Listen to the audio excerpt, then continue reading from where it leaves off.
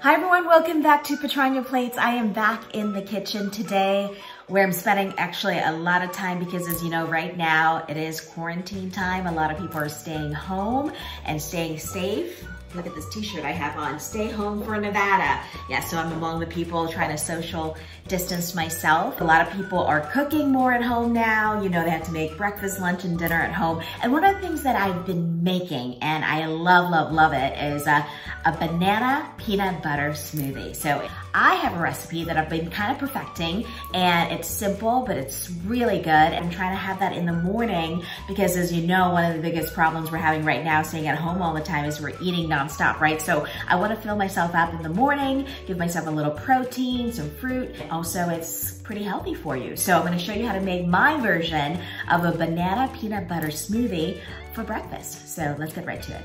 First, I use Almond Breeze almond milk, so it's unsweetened vanilla.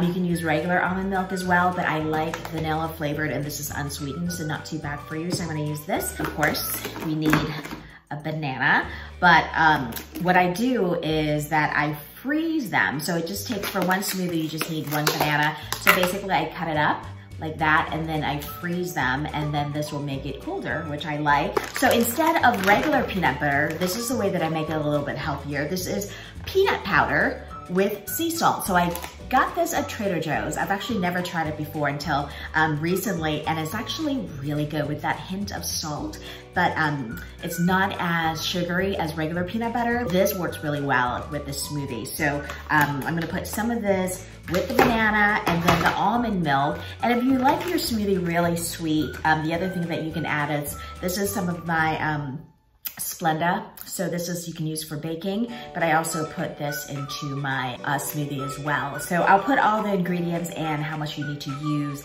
into a description box below. But yeah, a really few ingredients that you need: just a banana, frozen, almond milk, peanut powder, and little Splenda if you want, optional. So yeah, I'm gonna show you how I make it. So I almost forgot, the most important thing about what makes this smoothie special for me is adding granola. So I have sherry almond granola here, but really any kind of granola, it just adds an extra crunch to that smoothie, which I'm not used to doing. But then I saw at one smoothie place I went to not too long ago, and they added some granola in there, and it just gives that texture and a little bit of sweetness to it, which I really love. Banana, chopped up, just one banana, medium banana, right into the blender.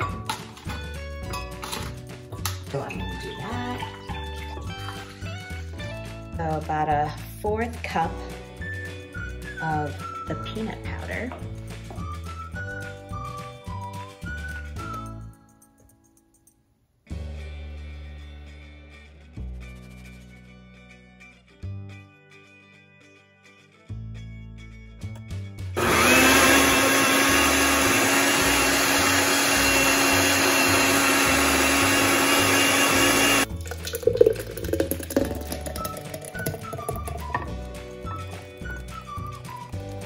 So there you go, easy breezy. Don't forget the granola. It actually adds a really good crunch to this. So good way to start your day. By the way, if you like this t-shirt, it's actually Stay Home for Nevada, but they also have Stay Home for America t-shirt. So anywhere in the country, you can actually buy this. Actually, a friend of mine, Michelle Morgan, charity is launching this campaign, and the money actually goes to help people who are affected financially by this pandemic. So really good cause. So I'll leave where you can send in a donation to get this t-shirt. So yeah, thank you so much for watching.